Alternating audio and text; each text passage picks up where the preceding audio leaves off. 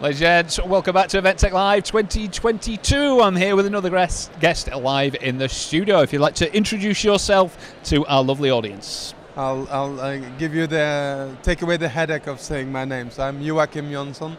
I'm the Chief Solutions Officer at 6Connex, and so happy to be here. Yeah, thank you very much for joining us and for saying your name. If someone hasn't heard of 6Connex before, tell us all about what you guys do, what solutions you provide. Absolutely. We're an event technology company. So we provide event technology for in-person events, for hybrid events, and for virtual events.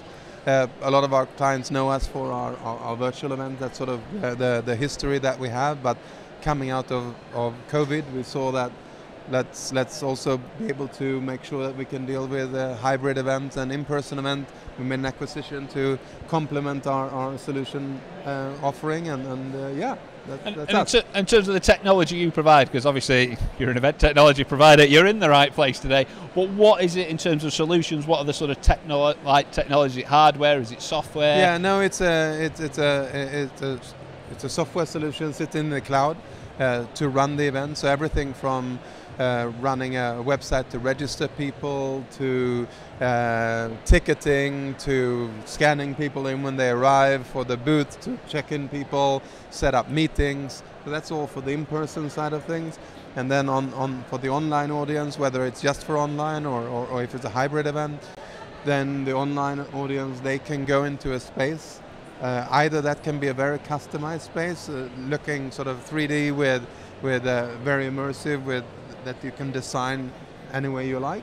Okay. Or we have also sort of a more sort of 2D platform that if someone wants a sort of a faster deploy, easier to use platform. So yeah, you've got a mixture of solutions for different needs. Anything for running events. Fantastic. That's you're in the right place if that's what you can provide. And in terms of the stand today, how have you found it? Have you guys been busy so far? I know there's a good buzz in the room. Have you had a lot of people coming over? Yeah, we've doing our homework beforehand. So we've reached out to people. So people have come to our booth. We've had a busy morning here.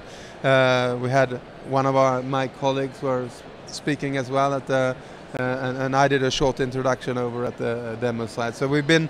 I hope people have seen us around here and heard our name, and then people are coming to our booth saying that they saw our presentations and like to know more. So yeah. And in terms of the sort of quality of guests you got, are they qualified buyers who are coming seeing you, or what sort of people have you actually met at the show? I would say we have had a few buyers. We've had more sort of partners that people that either are agency or production companies that provide at times they lead going into a client and they need our technology, and then sometimes we lead and we need them. So a lot on the partner side, but and then also.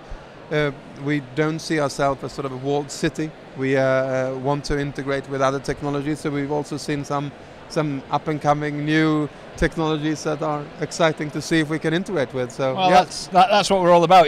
What's coming up, what's the future, what can we integrate with, just like you said. And in terms of yourselves, have you got anything new coming out that we might get excited about in the coming months, weeks, years? Yeah, I think for us, I was speaking here before. Our key is sort of how can we help your event to stand out.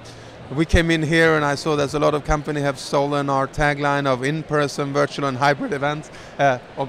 Obviously there's a lot of companies that do that today. So with all those opportunities on the market, how can you stand out? And with the ability that we have to really design an event space to look exactly the way you want it, I think that's where we stand out, and we continue to invest in that.